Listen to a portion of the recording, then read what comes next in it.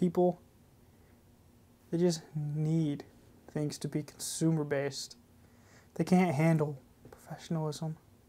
You make something good, you make something by professionals, for professionals, and the world's like, we want it too. And they just take it. They take it, and by golly, if they don't just mess it up, they want to make me change. They want me to conform to them. I ain't gonna do it. I'm not. It won't happen. My name is Lucas Alexander Finnegan. I'm a computer editor in Northern Dakota. And I use my own techniques.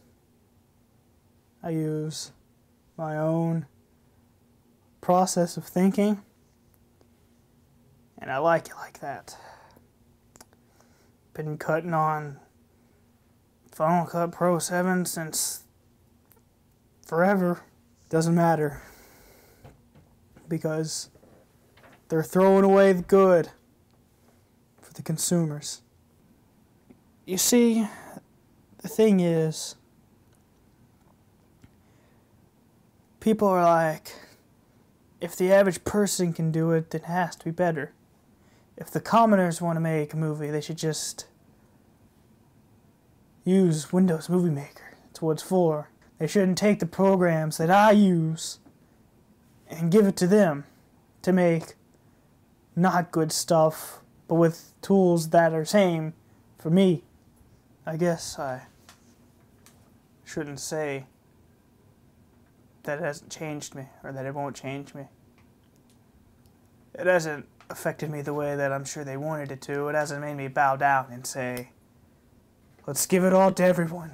And no separation of professional and consumer. My little Jimmy, he won't even hug me anymore. He's ashamed of me. He thinks I'm not as good as I used to be. Soon after Final Cut Pro X came out, my wife left me.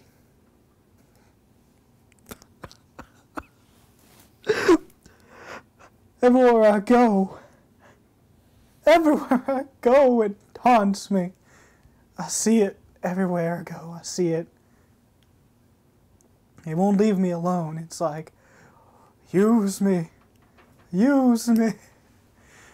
You took my wife. What more do you want?